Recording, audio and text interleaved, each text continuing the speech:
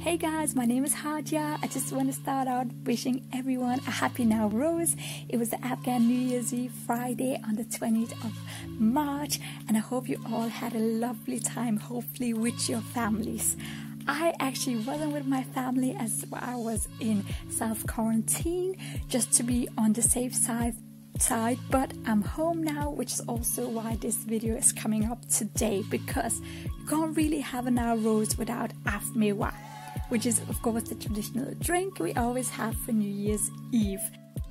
It basically consists of 7 different kinds of dried fruits. However, it might differ from household to household how you make it. This year my mum made it, and we had 2 different kinds of raisin in ours, so the green ones and the red ones. We also had almonds, walnuts, pistachios, as well as 2 different kinds of dried apricots.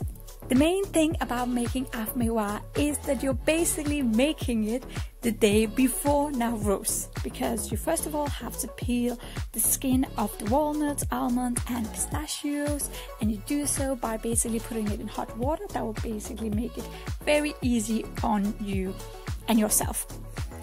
Afterwards, you want to make sure you put in all the dried fruits in one big massive bowl, and then you want to pour hot water in the bowl and let it stay there for 24 hours. So just stay there overnight basically.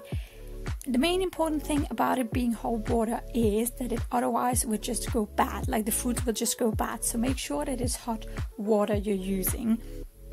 The reason mewa is such a sweet drink is because it gets to stay, like the dried fruits gets to stay in the water for such a long time. So that's really important for you to know. It doesn't just get to be there for an hour or 2, it actually has to be there for several hours.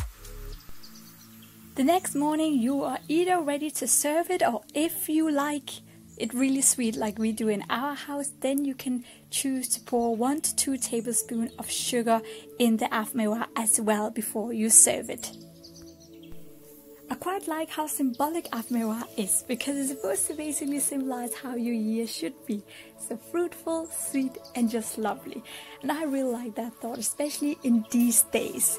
And speaking of these days, if there's any way I can make your quarantine time better by making a special dish, then please do write me and I'll do my best to look into it.